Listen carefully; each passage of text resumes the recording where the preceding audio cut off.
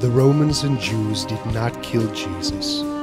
He gave up his life as a sacrifice, a fulfillment of prophecy, to break the hold of sin and death for eternity, so you might live.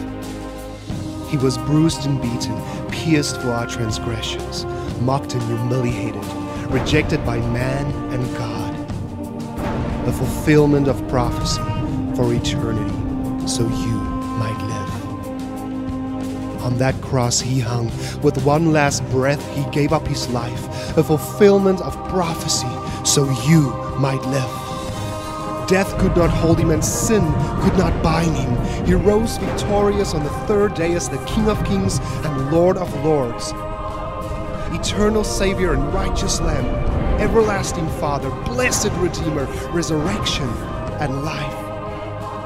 A fulfillment of prophecy for eternity, so you might live.